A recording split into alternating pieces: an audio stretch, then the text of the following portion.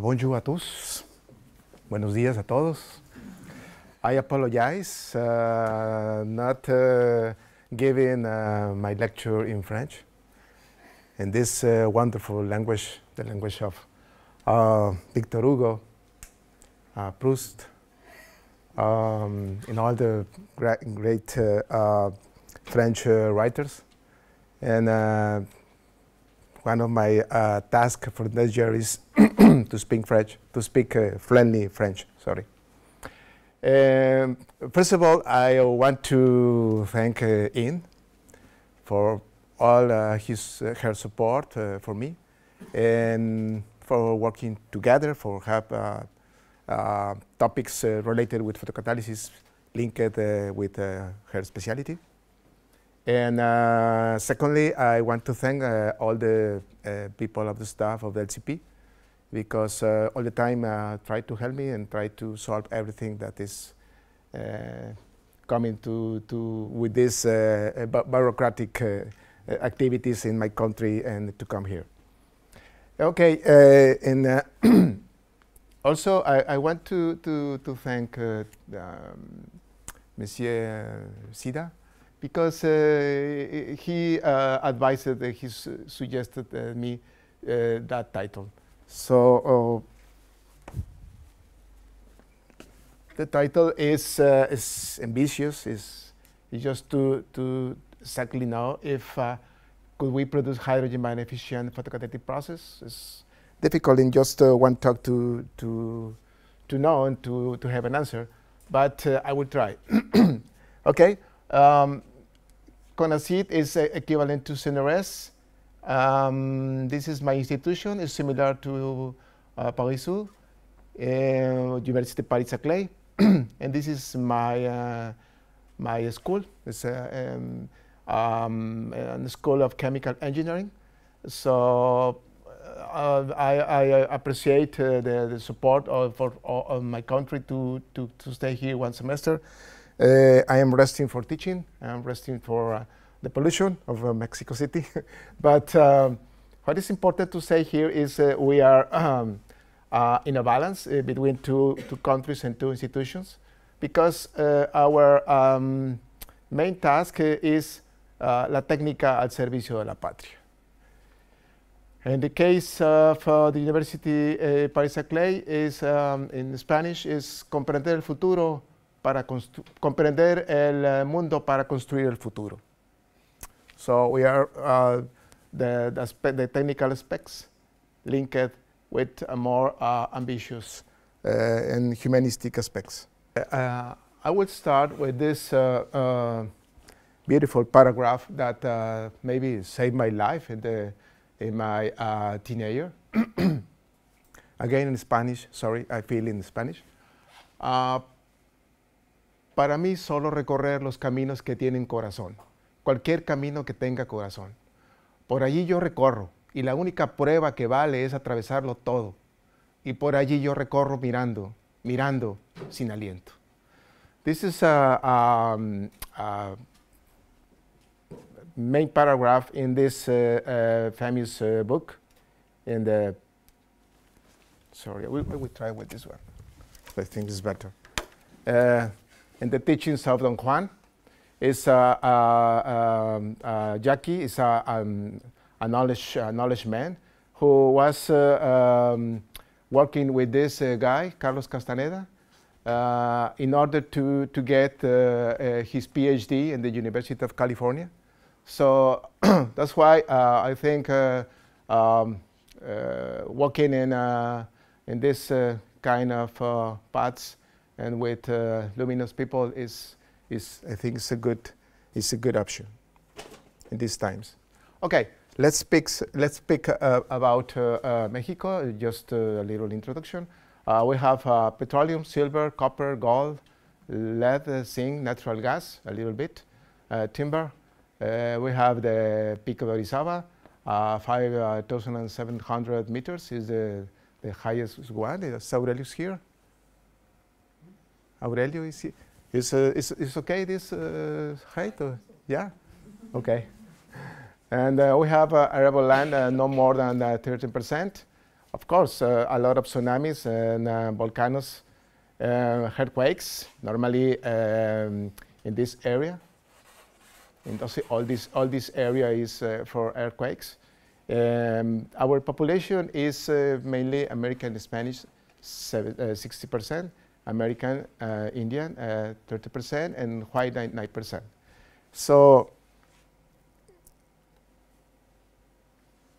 well, in this slide, I want to show you that Don Juan, the famous Yaqui Indian, was living here. And I was living just 50 kilometers from the border of the US. But I was looking for him, but I never found him. So maybe it's fiction. But Carlos Castaneda got his PhD. Okay, this is our national emblem. It's a beautiful green, black in color, which was showed next Sunday in the Eiffel Tower, just because for the first time, the left has won the election for president. So we are happy.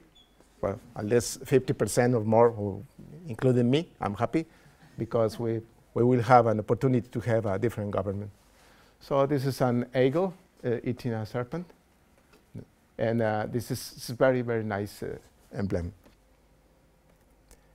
Okay, speaking about my institution, let me tell you that my institution is, has a strong influence of France, because our only dictator, Porfirio Diaz, who is resting in Père Lachaise, by the way, it was a lover of the French culture.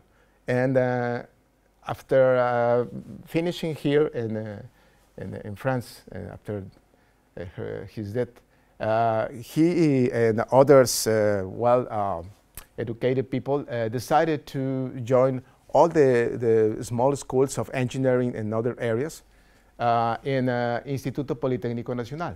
But the main founders of this institution were educated in France.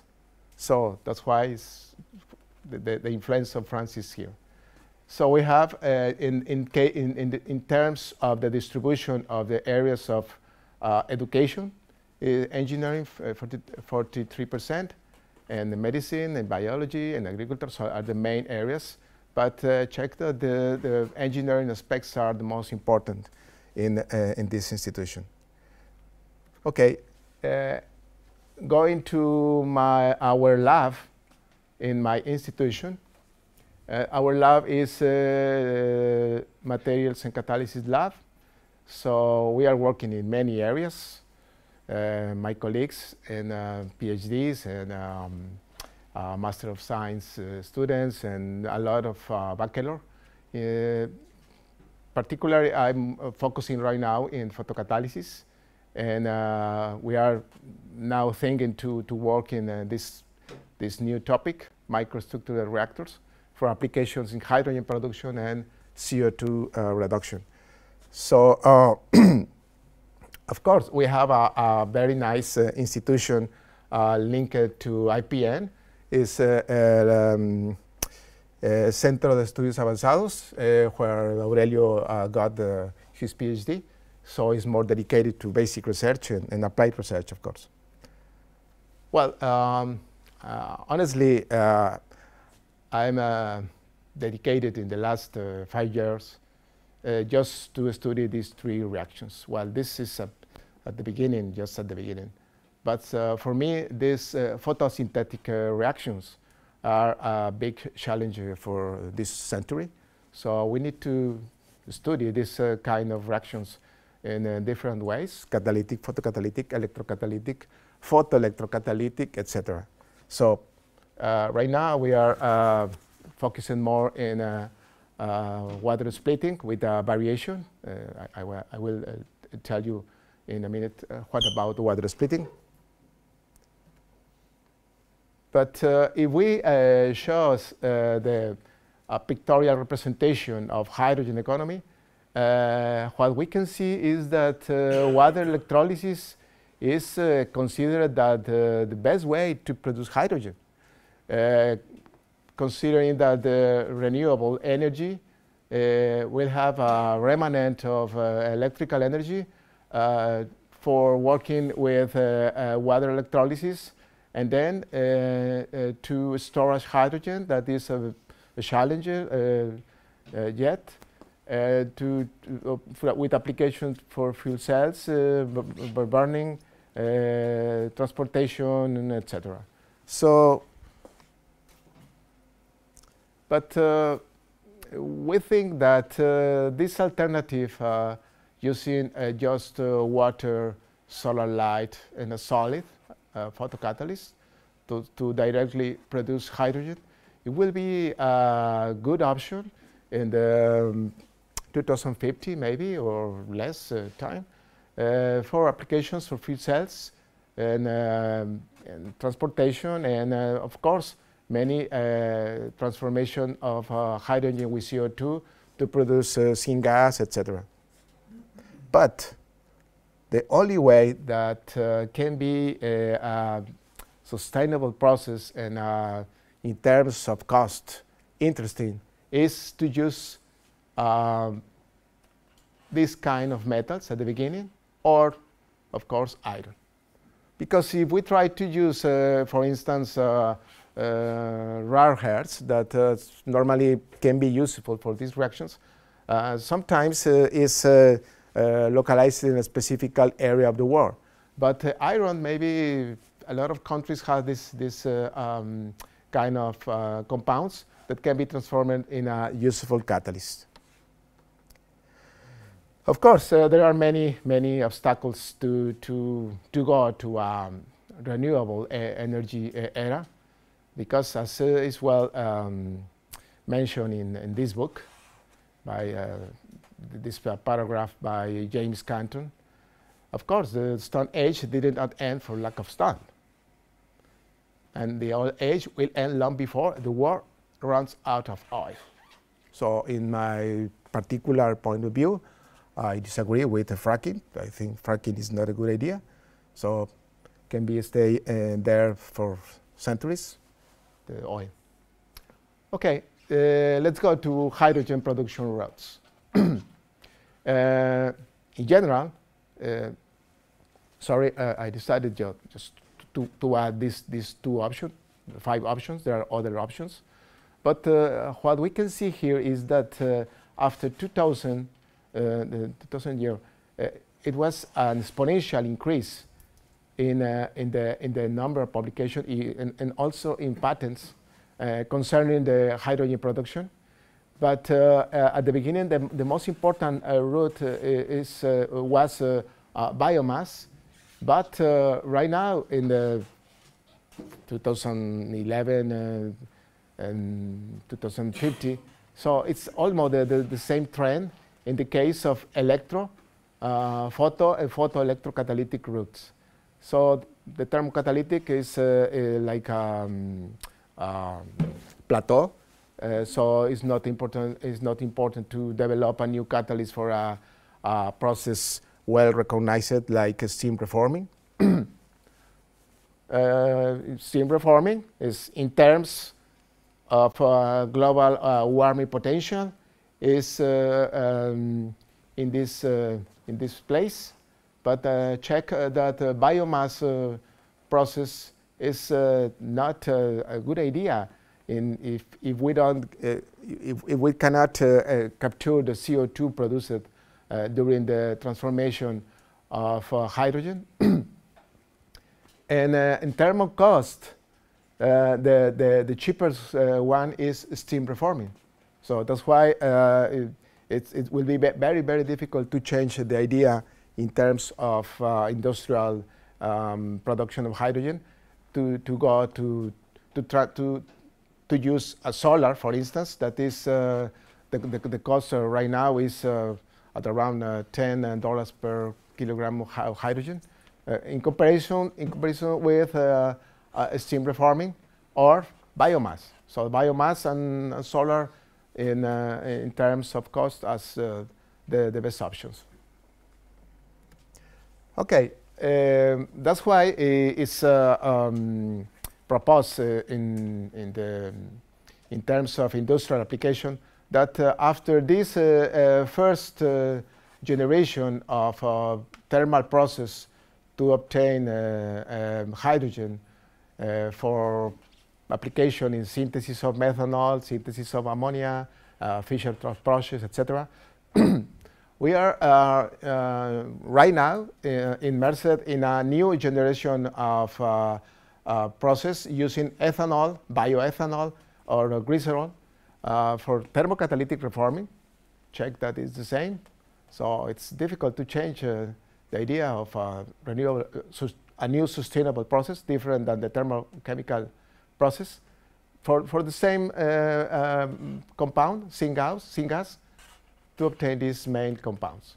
So the third process of the second generation will be photoreforming. So photoreforming is it's a easy version of water splitting to produce chemicals and try to be a clean process compared with these two processes. So in this case, photoreforming is different in terms of thermodynamics concerning to water splitting. So we have gives energy required to crack the water to hydrogen and oxygen. In this case, is lower, is just 9.3 compared to this big amount. So that's why people is trying to test their catalyst in a photoreforming process, not in a water splitting. And sometimes there are many misconceptions and mistakes in the publication that they show in the title water splitting, but they don't mention just at the end of the conclusions that they are not using just water. They are using an organic compound. Could be hydrogen, methanol, could be ethanol, and whatever. But these photoreforming reactions is very easy compared to this one.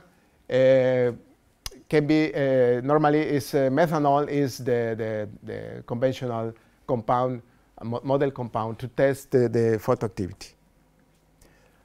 So this is a more clear comparison between two processes. In this process, we need two co-catalysts to obtain oxygen and hydrogen. In this process, we can use whatever we have, waste organic, and then to produce hydrogen. So we only need one co-catalyst. Ideally, the best catalyst should be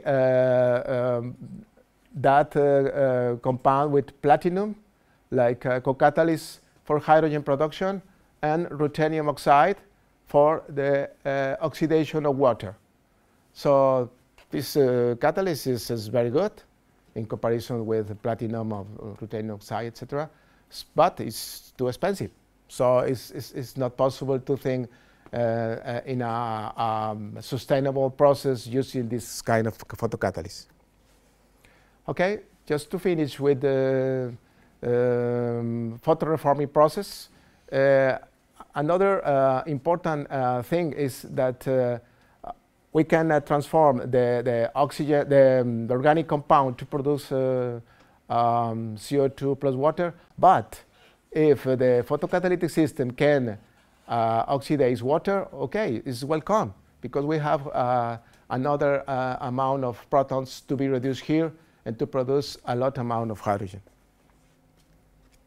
Okay, but not everything is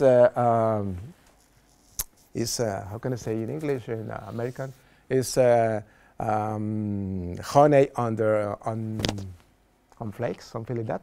Okay, it's not an easy task. So there are many aspects to be considered, because if you look the reference concerning to water splitting in Scopus or in another area, you can obtain more than 2,000 publications, and a different photocatalyst made of all the periodic table. So we need to have a design of the catalyst in terms of parameters associated with overall water splitting, because we have these 6 points to be considered after checking the photoactivity of the catalyst. So what about photon absorption? If it's possible, the one solid to absorb photons under solar light, not only with visible light, because some people say, no, it's just, is it visible with this, is it active with visible light? It's a good catalyst. But sunlight, it has a little bit of UV, but a big amount of infrared. So photon absorption is very important. Exciton separation, of course. Carrier diffusion is the work of Christophe. Christophe is not here. Carrier transport, and of course, the catalytic efficiency and the overall efficiency linked to mass transfer. So we are thinking in basic specs linked with technological or engineering specs. This is very nice publications. So this and these slides, I think, is the main aspects to be considered for designing a good photocatalyst. Well, this is an strategy for high photoconversion efficiency and selectivity. If we want to convert just water, CO2, or nitrogen to water, CO, hydrocarbons, or ammonia, we need to take into account these all aspects. So these all aspects means that physical chemist, physics, specialists in chemistry of solid state, and engineers and so on, need integrate a chain of study to develop new photocatalysts to obtain these compounds. In our case, we are just focusing right now in the design of co-catalysts linked to semiconductors active with visible light. So let me show you what we have done in the last 4 or 5 years concerning to hydrogen production. So our first approach to this topic is to prepare these 2 expensive catalysts, because we used 1% to 10% of platinum in platinum TiO2 hollow nanostructure. So it was very nice. This is a very nice sunflower obtained by an easy procedure to have platinum nanoparticles here, and with a shell of TiO2. So it was working very good with the UV light, but the hydrogen gel was very low. So we decided to stop working with this photocatalyst.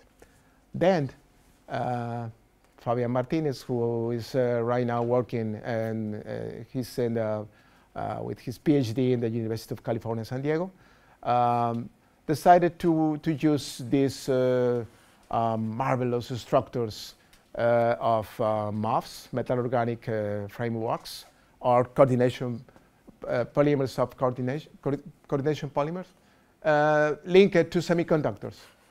That's why we use P25 linked to this copper MOF. So we obtain good results in terms of hydrogen production compared with that reported in the literature. And the most important thing is that this is the fresh catalyst, and after using this is a new catalyst. We can transform this MOF with the use of UV light and the MOF. We can transform in a copper nanocatalyst. So this is a mixture of a metallic copper, copper 1, and copper 2. And it's recyclable. Okay, this is the very nice results of TRMC, which can support the behavior of the catalyst. We can make a very good photocatalytic cycle, but of course we need to optimize the amount of copper, etc. This is another work of this guy. He has obtained a PhD in Mexico, linked to the University of California in Berkeley. No. Well, in University of California, one part of the Pacific Coast. He was working with this kind of nanostructures. Well, not a nano, because it's at around 500 or to 700 nanometers. So it's very nice, spheres, curve, and polyhedral particles. And then we deposited in this particles TiO2. So we obtained, again, good results. But the most important thing is that we use a very small amount of copper. So this is very smaller amount concerning to TiO2. And we can check at the same time the mineralization of methanol. In this case, we use methanol. And of course, we can follow the change of coloration of the photocatalyst. And the transformation is here to copper 2. So we can have a very good and stable photocatalyst. With the support of TRMC and other characterization techniques, we can propose a photocatalytic waterfall. In this case, there is a cooperation between copper 1 oxide, copper 2 oxide, and the TiO2 with the rutyl anatase. So this is was a very, very nice result. And then we can mention the work of Ana Laura Luna. Everybody knows Ana Laura. She got the PhD here in 2016. And at the beginning, he was working with gold and nickel-gold TiO2, supporting TiO2. Very, very nice nanoparticles. And then was tested in hydrogen production with methanol. So what we see here is a very good correlation between photonic aspects of the solid with activity. This is apparent quantum efficiency. So what we see here is this is a very nice photocatalyst explained in terms of the photonic behavior and the photoactivity. So we can work in this area of wavelength just to have the higher photonic efficiency. So the result was explained in this way. So we need a small amount of gold, no more than 0.5%, and then the rest is nickel oxide. Nickel oxide is cheaper compared with gold, so we can propose a very good photocatalyst for hydrogen production. Pardon. The other one by Ana Laura is this photocatalyst made of well, TiO2 was compared with palladium, nickel, and nickel-palladium nanoparticles. Again, we have obtained a very good correlations and a very nice behavior of the photonic aspects with the photoactivity of the catalyst in terms of light absorption, charge carrier separation, and hydrogen production. So in this case, palladium, it was higher than nickel, so we need to optimize this composition. Finally, in terms of what we have done in hydrogen production, this is the work of Junru Kang. Junru Kang, everybody knows? Really? Everybody who was working in the lab in this second stage knew Junru. Junru was working with magnesium ferrite, supported in TiO2 P25. And after checking the photoactivity of this material without this co-catalyst, So we decided to make a formulation of nickel sulfide, magnesium ferrite, P25, and it was incredible, this big amount of hydrogen. So this catalyst is, the catalytic behavior is very similar to that compared to that of a noble metal. So we need to work deeply with this kind of materials, because we can modify the morphology, or we can use the strategical aspects that I mentioned in order to improve light absorption even in the infrared region. Okay, this is a scheme what we think is happening. So we have a marriage of two semiconductors, magnesium ferrite, who can absorb visible light in theory, and TiO2, and a co-catalyst, nickel sulfide. Nickel sulfide is cheaper. So we have many equations in the case of the use of co-catalyst. So we can we need to answer all these questions in order to make a rational design of this kind of catalyst, because the drawback of these results is that these photocatalysts were active only under UV light, UV of 365 nanometers. So we need to work with the nano transformation, with core shell nanostructures. We need to work a lot with this kind of material, but at the beginning it was a very good result. Okay, just a little bit about photoreactors. Photoreactors is another critical aspect, I think, in terms of evaluation of photocatalysts, because we have a thin film type reactor, immersion type reactor, and powder type reactor. Normally, in conventional photocatalysis, in the degradation of pollutants, the best one is using powder. It's because there is an intimate contact between the three phases, oxygen, in the case of degradation of pollutants. The catalyst is solid, the water, and the pollutant dissolved in water. And this is the best one. And but in terms of scaling, or in terms of checking one potential industrial application, we need to think in thin films, something like this or something like this. But the efficiency is lower. That's why a new option has emerged in order to use microreactors. So this kind of microreactor is no more than devices. For instance, this one is around 2 centimeters or 3 centimeters, and inside there are a lot of cells where we can illuminate, something like this. In this case, it's just for UV light or blue light. But we can think in another kind of reactors, like fluidized bed batch reactors, something like this.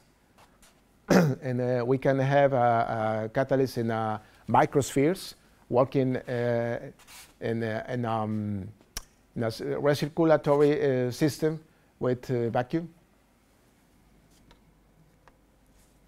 And another type could be this one, which can be irradiated with this cheap halogen lamp, or with solar light, and can be built with ceramic with glass windows, and then to check what about the photoactivity in real operation. Okay, let's go to conclusions. In conclusion, the photoreforming of alcohols, bioethanol, could become an efficient route to produce hydrogen using noble metal-free photocatalysts and sunlight.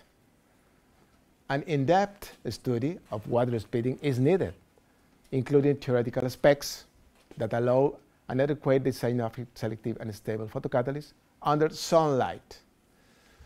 The design of multi-phase photocatalytic reactors, microstructural reactors, as demonstration prototypes, operating under sunlight is strongly necessary. So we are at the beginning of this real history. So I'd like to thank again to CONACYT, my institution, my school, CNRS, Université Paris-Saclay, Momentum. I'm included in Momentum, working hard with Momentum. And of course, Remita, and all my students. They are working alone in these 3 buildings, so they need to finish all the tasks I request for them. And I finish with Rambo.